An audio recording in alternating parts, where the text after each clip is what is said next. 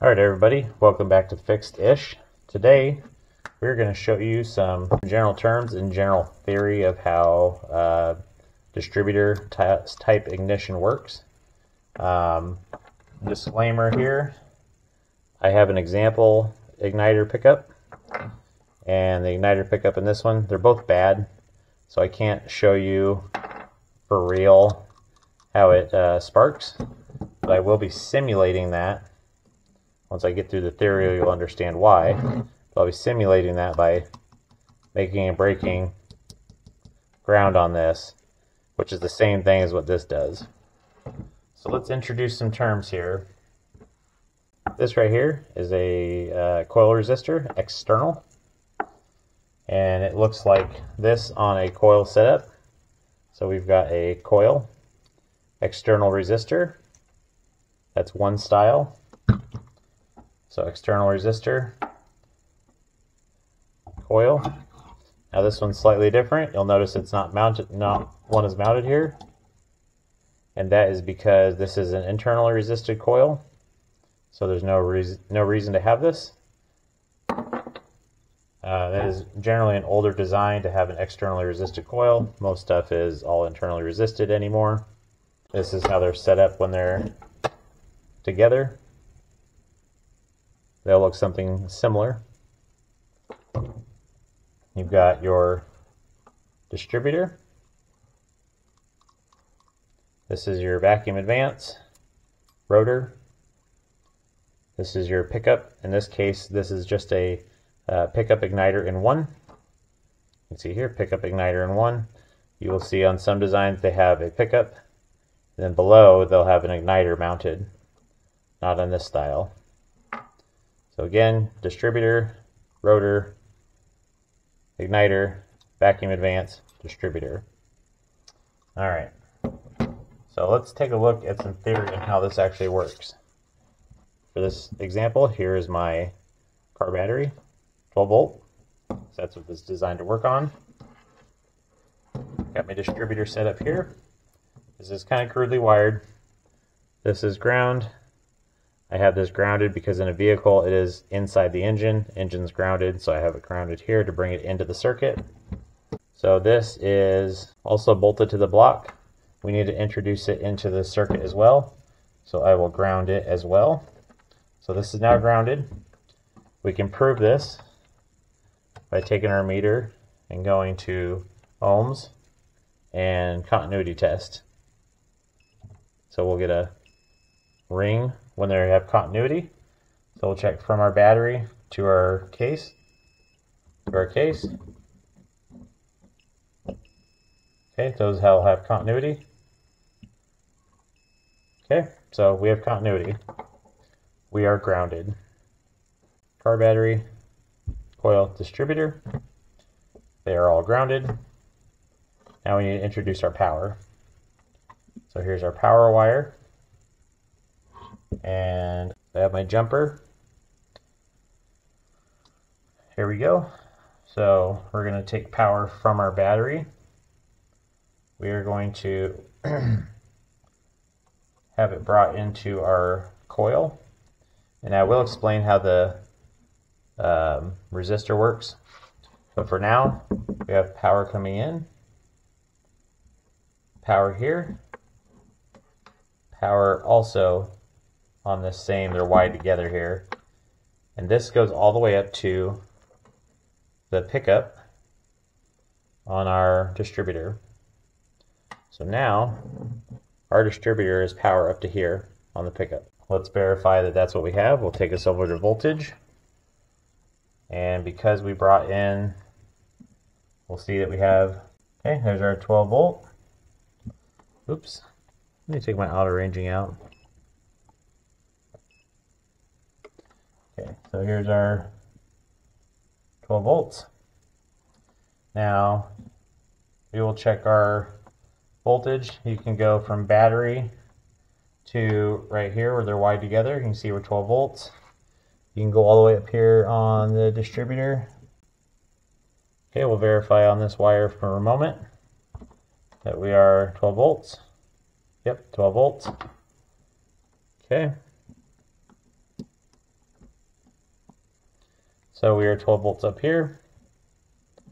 You can also check this out. We'll do the trigger wire. I'll show you on the trigger wire that we don't have anything yet. And that is because we have not hooked up our trigger wire yet. Our trigger wire goes on the other side of this coil. So down here you've got your positive and you've got your negative. They're both 12 volts as of right now. Let me verify and show you this. So this is on the coil side. So let me get this probed into something. See, we got 12 volts here. So when I plug this in, we now have 12 volts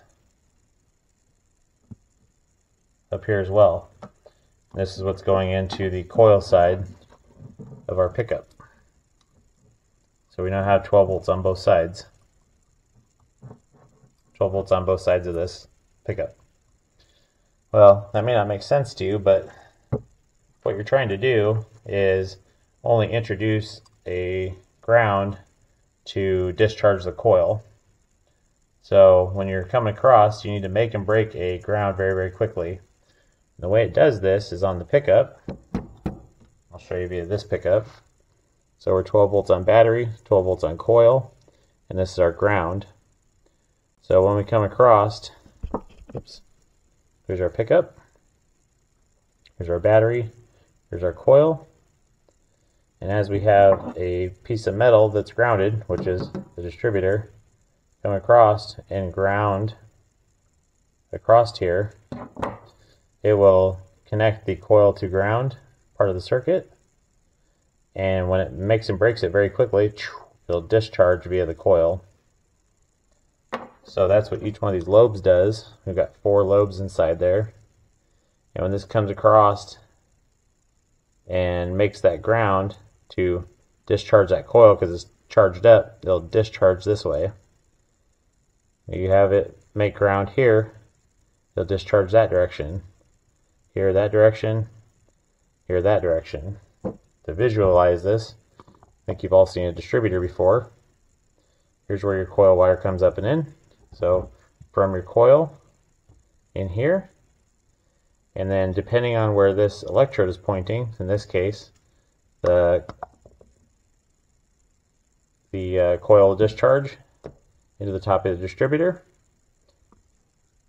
through the rotor, make contact on one of the little posts inside there. In this case, it's pointing this direction, so it's going to discharge out this wire hole and go to that spark plug. When that spins and makes contact here, it will then spark again in here, discharge through there to that spark plug until you do all 4. All through that pickup, you're making and breaking all the time. So let's make sure we're hooked up. We've got battery ground. We are grounded. Oops. Grounded right there. We verified that earlier. We've got our power in, power in, power in, power all the way up to our battery constant side. We've got our coil trigger side also hooked up. Coil trigger. Now, like I said earlier, now this would send, this is going to be my simulated coil wire. Now what it would do, I don't have a set of wires just hanging out. This would connect to the top of here, shoot the spark down the middle, go into here, go to your spark plug. And the spark plug is in the engine, which it is grounded because it's bolted into the engine.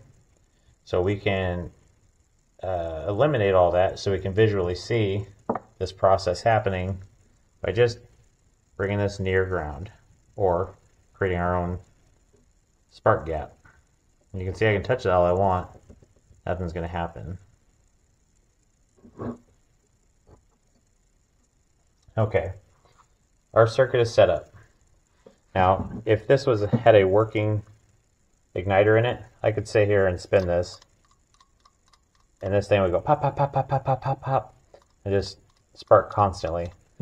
But that is not working, and neither is the other one. But remember, we said that if we just make and break this to ground over and over and over again, that we can basically simulate the exact same thing. So what we can do here is simulate that exact same thing.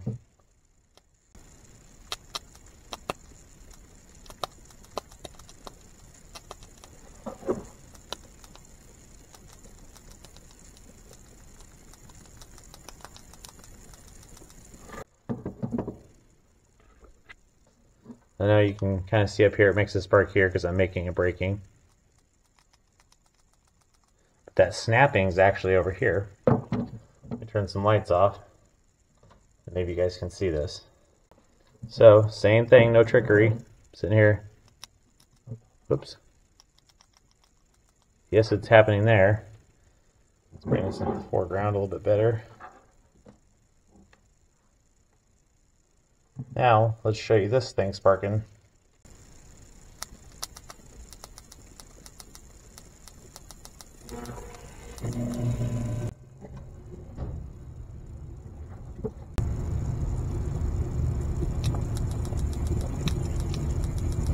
Can't see it? Let's get closer.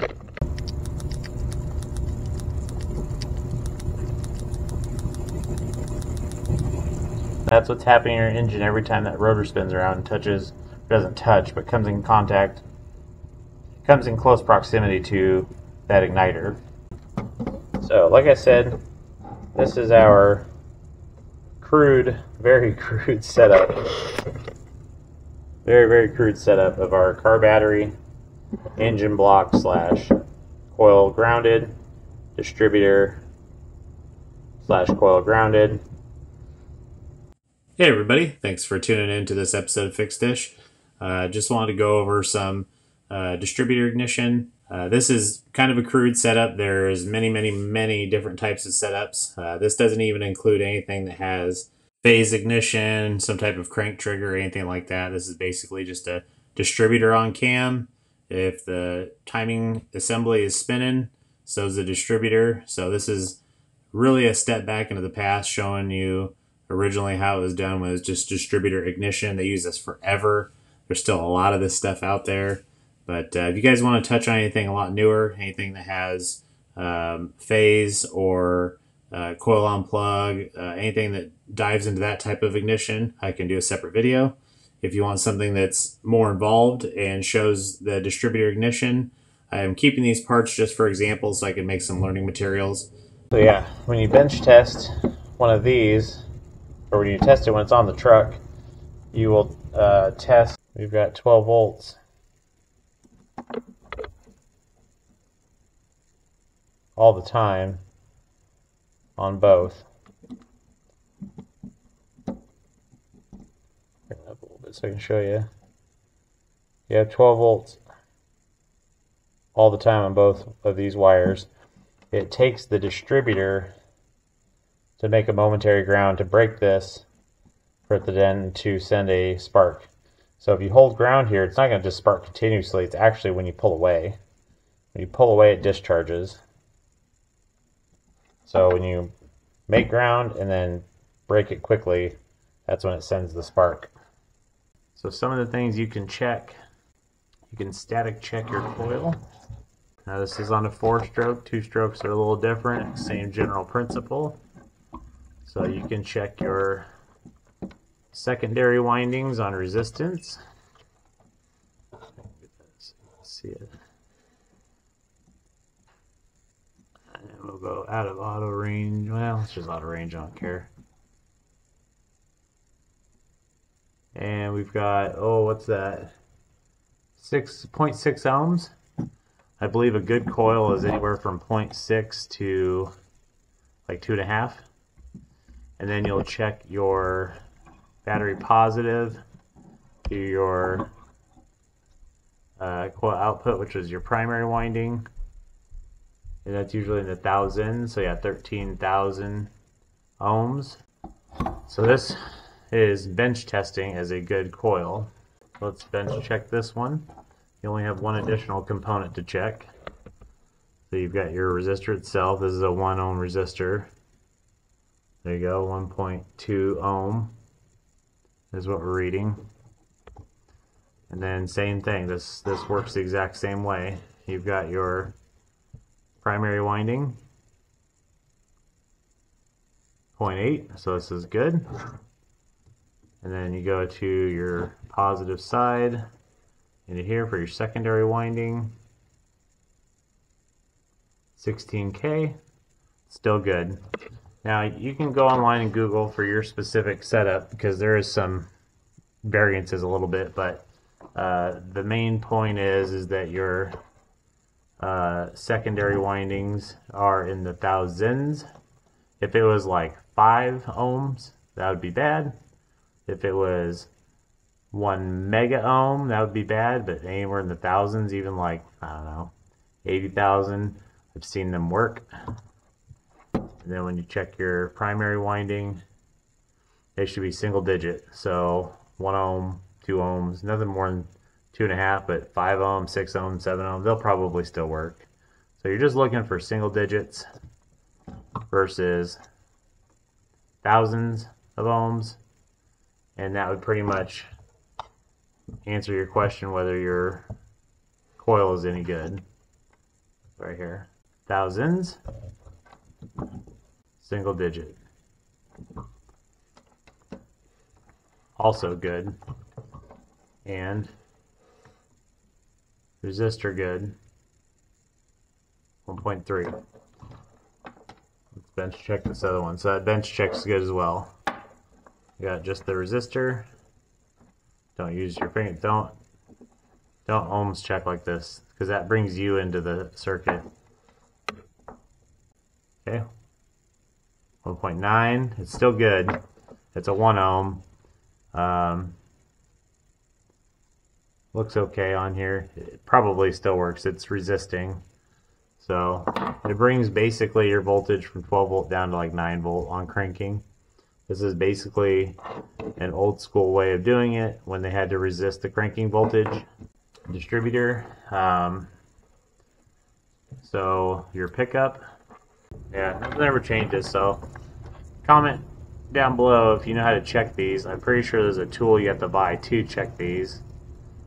This one's a igniter pickup all-in-one. There's no separate igniter in this one. But put the comments down below what you'd like to see, or if you enjoyed this video. I appreciate you joining along, and thanks for tuning in to Fix Dish. See you next time.